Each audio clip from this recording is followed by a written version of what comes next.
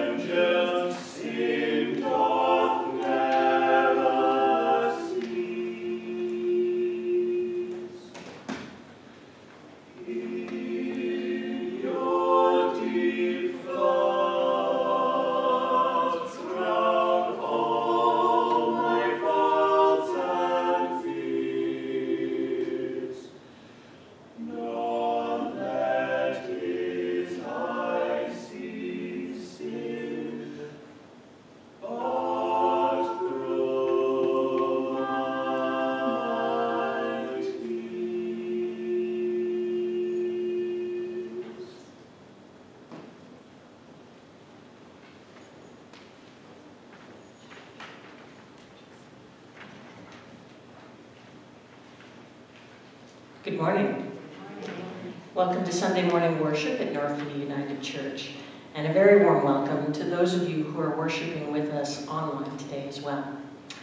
Happy St. Patrick's Day to those who celebrate as well. As we begin our service, we wish to acknowledge that we are gathering on the traditional territory of many nations, including the Mississaugas of the Credit, the Anishinaabe, the Chippewa, the Haudenosaunee, and the Wendat peoples, and is now home to many diverse First Nations, Inuit, and Métis peoples. We also acknowledge that Toronto is covered by Treaty 13 with the Mississaugas of the Credit. We are very pleased to welcome back Karen Chandler this morning. Karen is a candidate for ministry in the United Church, and you can read more about Karen in her bio in the back of the bulletin. And before we begin, there are just a few announcements. Some sad news. For those who knew a church member, Allison Symington, her sister passed away from cancer last week. And if you would like to send a message, please contact the office. The last day for Soup for Lent is this Tuesday at 12 noon in the community room. There will be 2 soup flavors this week, chicken noodle, and back by popular demand, mushroom barley. And if you feel like helping them, with any luck, Sue and Joe will complete that puzzle that they've been working on over many weeks. It'll be good. With luck. And on Saturday, March 23rd, from 8:30 to 9:30 p.m., you are invited to come and celebrate Earth Hour as we gather in the narthex, turn the lights out, sit around a campfire made of candles with Josh and his guitar, and have some s'mores together and sing a few songs. So I hope you can join us for that.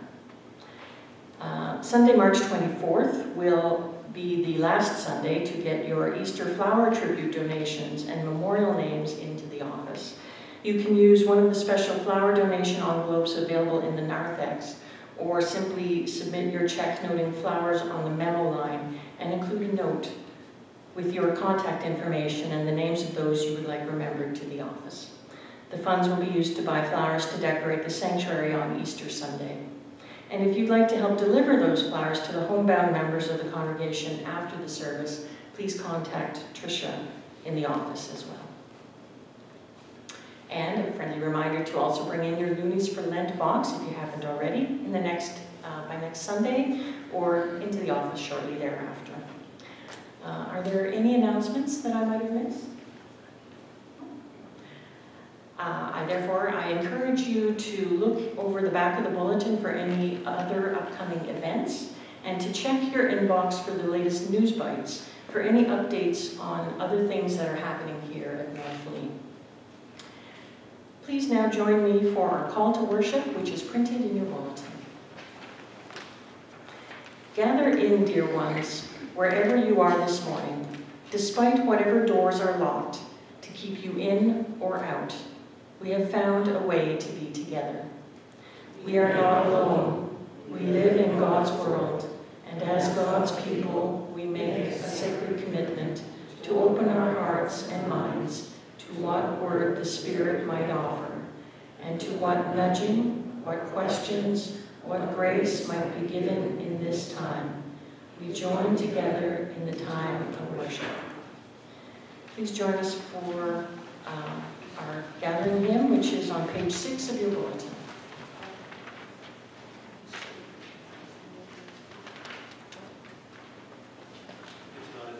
It's not in the bulletin?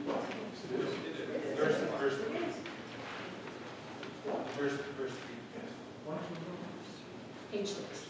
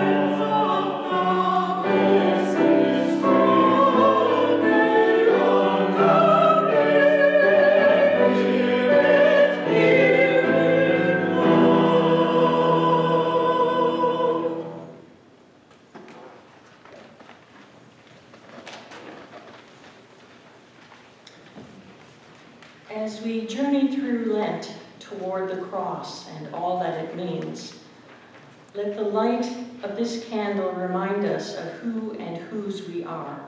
In turn, we shine that light as part of ourselves to the rest of the world, always.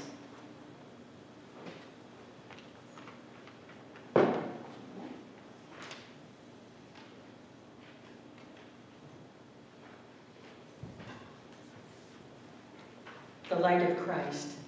Thanks be to God. And now, in the way that you are most comfortable and able, please greet one another with the peace of Christ.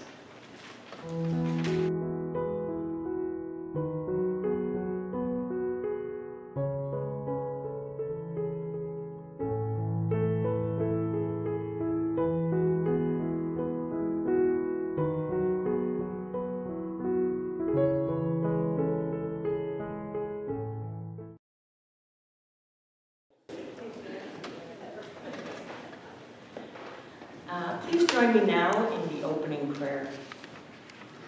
Your wisdom, O God, seems foolish at times, and so we ignore your voice. But it doesn't go away. It waits for the still, quiet moments to whisper hope and encouragement. We cannot run away from you, O God, so let us come into your loving presence with attentiveness to your word and the sincerity in our prayers. Amen. Our next hymn is Open Our Hearts, and is printed in your bulletin.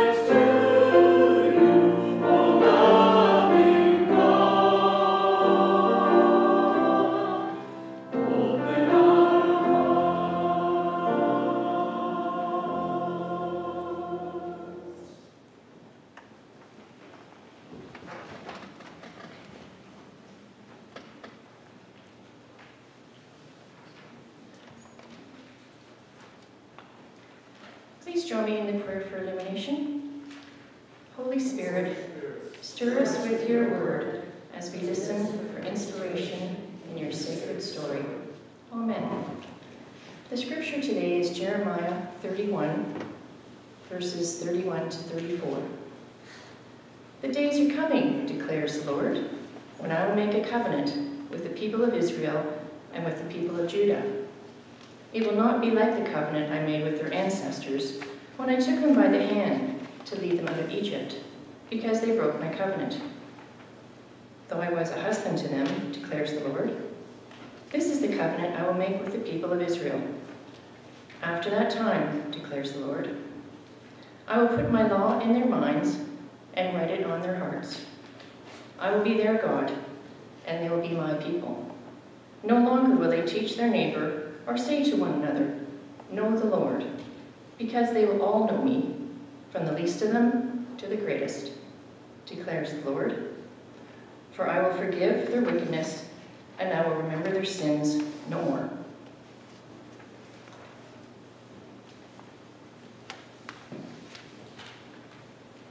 The choir will sing the next hymn, first in Japanese and then in English.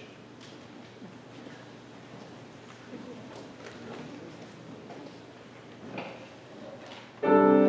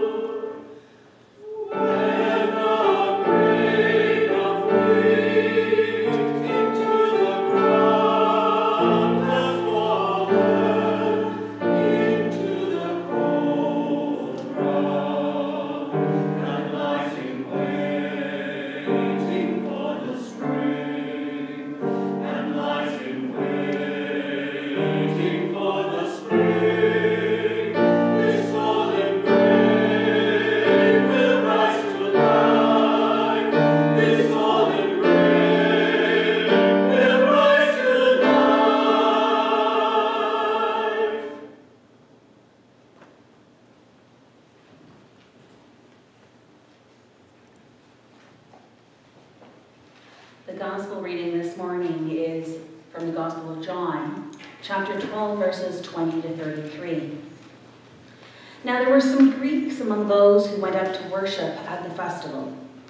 They came to Philip, who was from Bethsaida in Galilee, with a request. "Sir," they said, "we would like to see Jesus." And Philip went to tell Andrew. Andrew and Philip, in turn, told Jesus. Jesus replied, "The hour has come for the Son of Man to be glorified.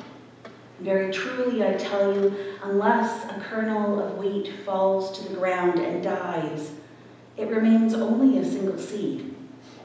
But if it dies, it produces many seeds. Anyone who loves their life will lose it, while anyone who hates their life in this world will keep it for eternal life. Whoever serves me must follow me, and where I am, my servant will also be. My Father will honor the one who serves me. Now my soul is troubled, and what shall I say? Father, save me from this hour? No, it was for this very reason that I came to this hour. Father, glorify your name. And then a voice from heaven, I have glorified it, and I will glorify it again. The crowd was there, and they heard it, and it thundered, and others said it sounded like an angel had spoken to them. Jesus said, "This voice was for your benefit, not mine. Now this is the time for judgment on this world. Now the prince of this world will be driven out. And I, when I am lifted up from the earth, will draw all people to myself." He said to show the kind of death he was going to die. In this reading, we hear God's voice. The Spirit is still speaking. Thanks be to God.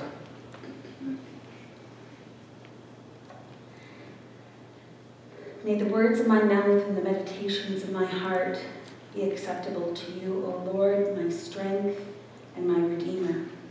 Amen. Earlier this year, I was thinking about one of the very first places that I started to work when I finished university the first time. I was about 24 years old, and I worked there for a few years as an administrative assistant before I moved into human resources. But during that time, I had the distinct pleasure of working with a gentleman who wrote his way onto my heart. I'd started working for him and another manager in September of 1996. And in December that year, I sustained an injury from a cat. And just to let you know, I still love cats, it's all good, but it left me with several stitches in my head, in my hair, and a long one across my face, which the hospital had taped. So it would heal without too much scarring. Some days, while I knew that the scar was there, it didn't feel visible to others. Maybe it just felt visible to myself, kind of screaming at me in its own way. But the weekend that this occurred, as you can imagine, was fairly traumatic. But I went into work on Monday, feeling brave, like I can do this, it's all good. But I sat at the desk, I turned on my computer, and then the floodgates opened. And I sat there sobbing at my desk. All of these overwhelming feelings from the weekend altercation caught up with me, and he heard me crying. Came out of his office, and his face sank when he saw mine, and he kneeled on the floor in front of me. This big banking executive on his knees, consoling me while I cried. He couldn't take away my hurt and the incident and how I felt. He offered no platitudes, but he was present with me in my pain, and now shame, obviously, because I'm crying in the middle of the office, and I felt really embarrassed. He didn't ask me about the lines of tape that were on my face, but he was there for me when I was ready to share my story. I left that employer, and I missed lots of things about him. He was incredibly smart. Banking, politics. He was empathetic with staff without being cringy or clingy. He was fair, and he made the people at work feel like they were valued. He always wrote with a fountain pen. He had beautiful handwriting. It's a lost art, I think, these days. And thinking of him in this time that he was with me, I bought a fountain pen. It's a Moon Man, I know it sounds kind of weird, it's a Moon Man hot pink fountain pen. And it refills with a piston that draws up the ink in the pen cylinder, and it's beautiful. It glides across the page and even makes my chicken scrawl look like somewhat decent handwriting. And every time I use it, I think of how he impacted my life. With indelible ink that day, he wrote on my heart. We will have people throughout our lives write on our hearts, don't we? A favorite teacher, a member of our book club, a member or two, or maybe a dozen from our church, a best boss. They leave impressions, something that changes and transforms us. And that kind of ink cannot be removed or washed away. It stays with us and becomes unforgettable. God's covenant of love is like that for us. Our connections to one another matter, each and every one of them. To other people, to animals, our environment and creation. Our relationship with God matters.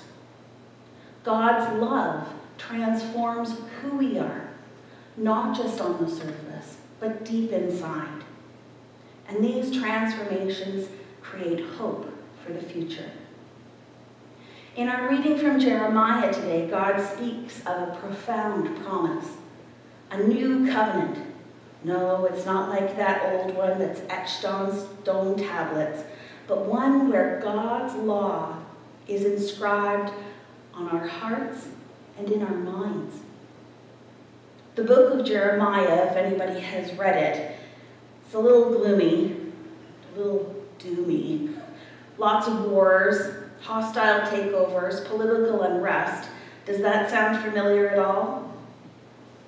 A succession of unsuccessful kings he encountered, and Jeremiah didn't endear himself to any of them. He was ever fruitful, though, to God's call. And in Jeremiah, we hear this promise of a new covenant and the implication of a deeper, more personal understanding and adherence to God's law.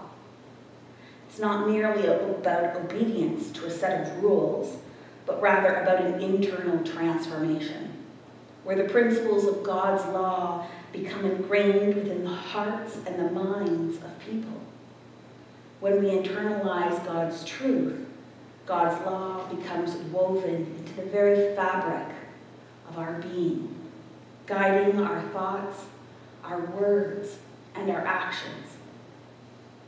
So God would make a new covenant with his people, in which his law would be written upon their hearts, and they would dedicate themselves to God's service. Perhaps the most beautiful aspect of this covenant is the promise of forgiveness. As God declares, "For I will forgive their wickedness and will remember their sins no more."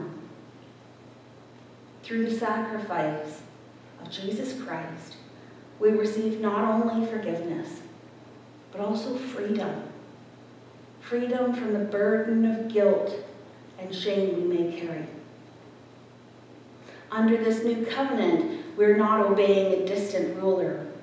We become intimately connected with our Creator, our God, and we become God's people bound by a mutual love, understanding, and communion.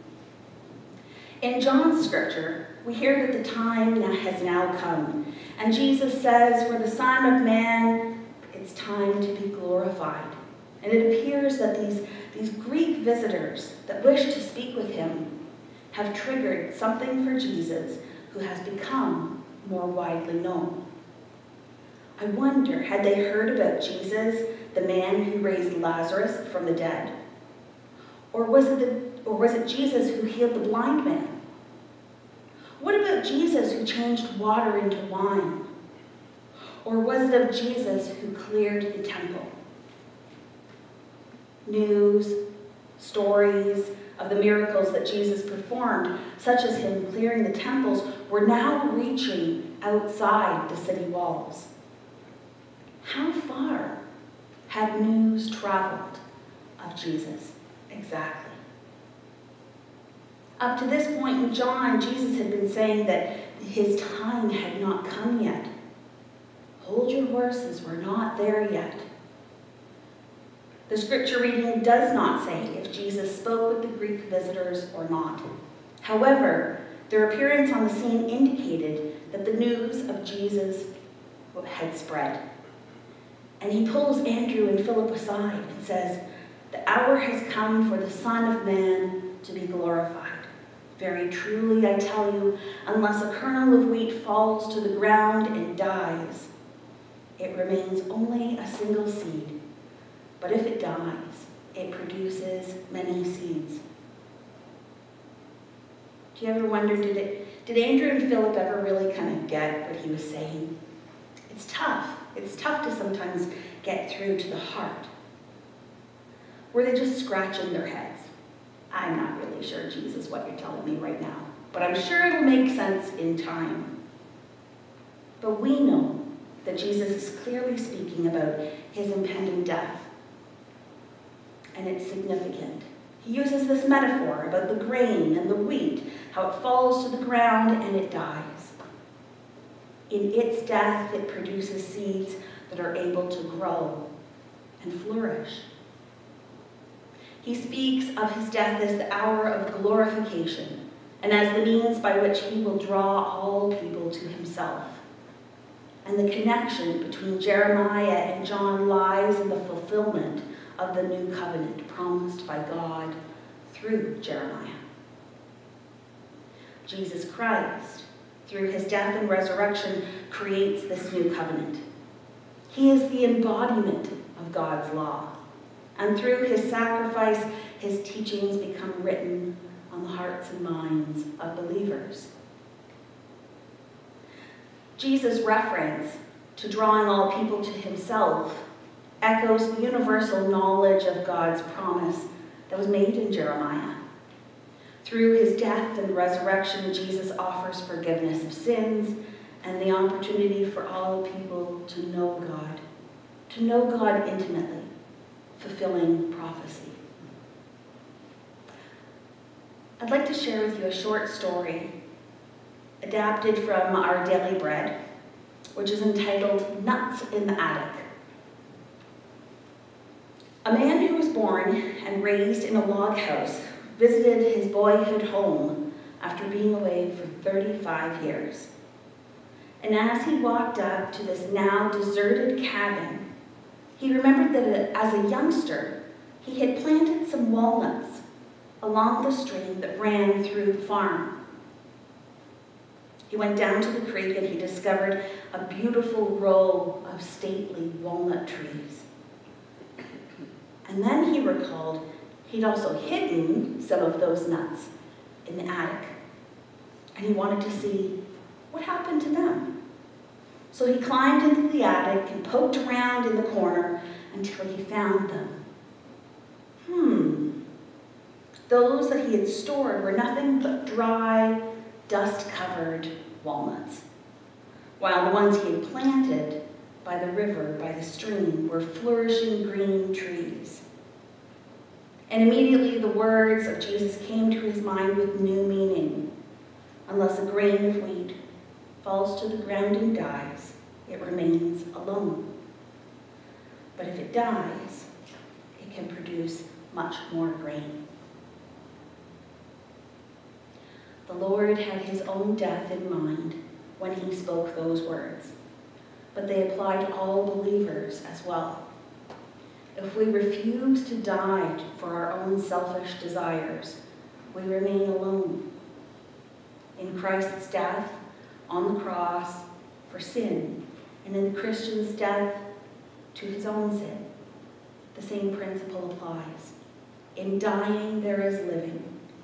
From Jesus' death comes a resurrection, a love and faith in God so deep that it is like no other. For we have been given new life. In fact, each Sunday is a resurrection. We experience this new covenant of hope and rebirth as we see new buds poke out of the ground and we enter springtime. We are blessed with new life. Amen.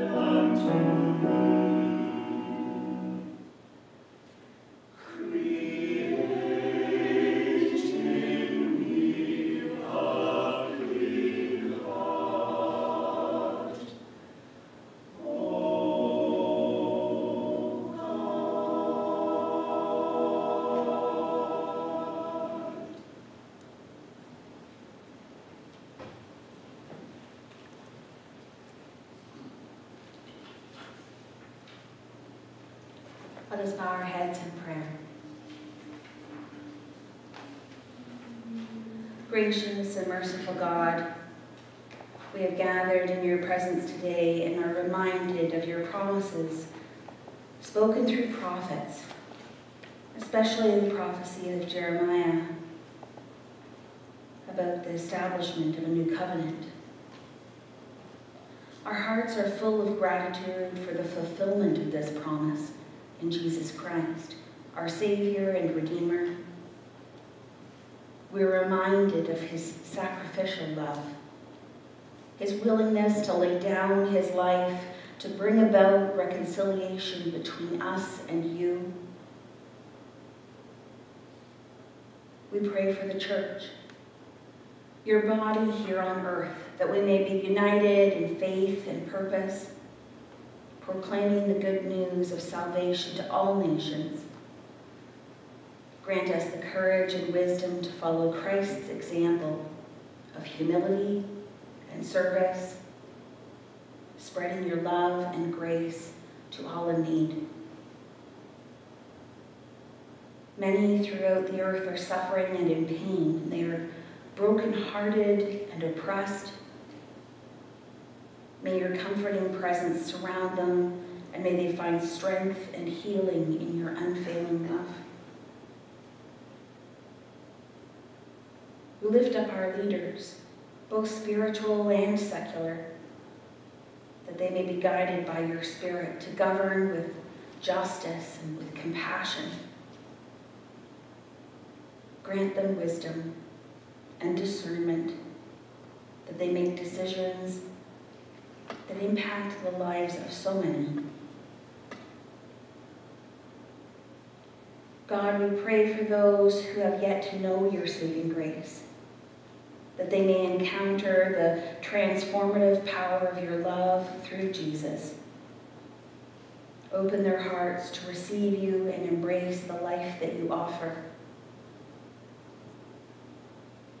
And now we bring before you our personal concerns and burdens. We trust in your promise to hear our prayers and answer according to your will. Grant us the courage to surrender our lives to your divine plan, knowing that you are always with us, guiding and protecting us. In this moment of silence, we bring you now those personal concerns.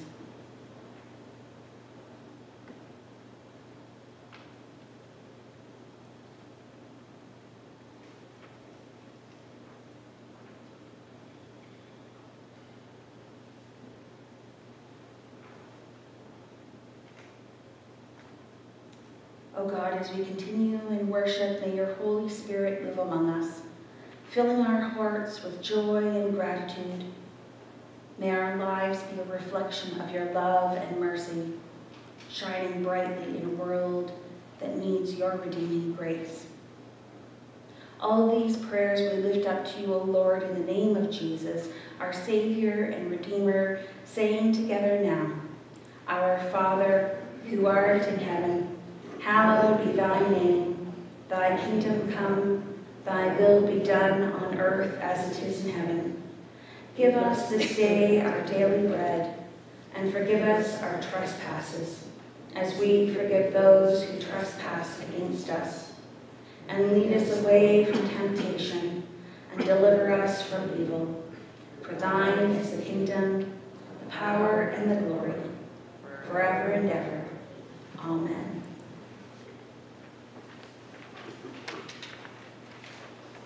Please turn to page 7 and we'll sing Glory in the Cross.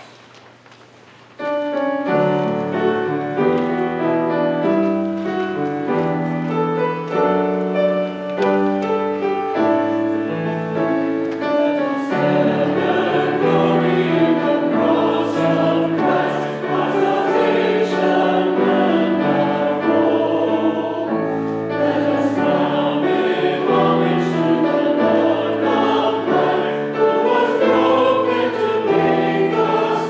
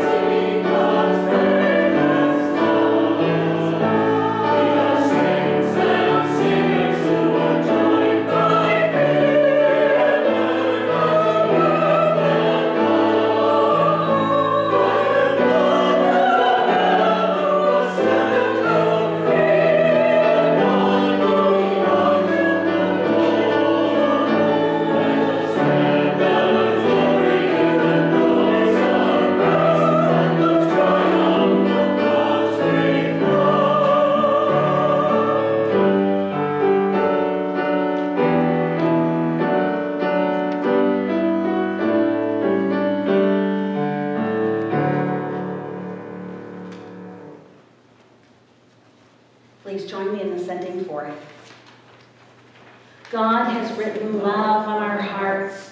Christ has revealed love in our world.